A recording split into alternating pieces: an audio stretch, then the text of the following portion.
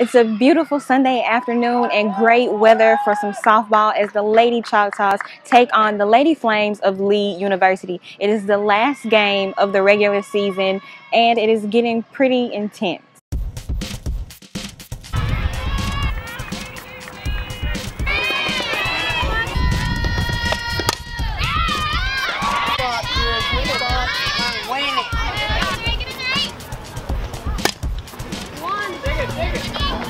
The Lady Choctaws battled it out against the Flames one last time after picking up a series win over the Flames with a doubleheader sweep on Saturday.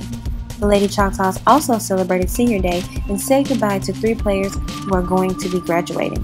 Despite the disappointment of the game, freshman Alexia Harmon had this to say. Today we fought hard, but we just couldn't get the timely hits. We left a lot of runners on.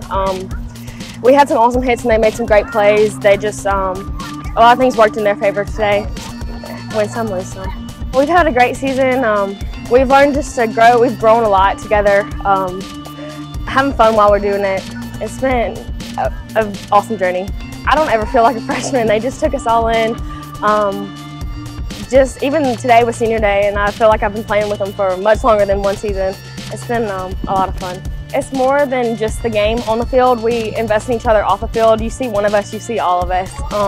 We love each other. This team is just, the Lord's been working so much in this team and we've grown together and we just have fun all the time. Whatever we do, we're lifting each other up. We're always have each other's back. The game is over and the Lady Choctaws are falling short with a score of 4-1, but they will still be headed to the championships starting May 10th. So don't worry if you haven't had a chance to see them, you still get to see them in action. Until next time, I'm Ayana Bloom from Clinton, Mississippi. See you on the field.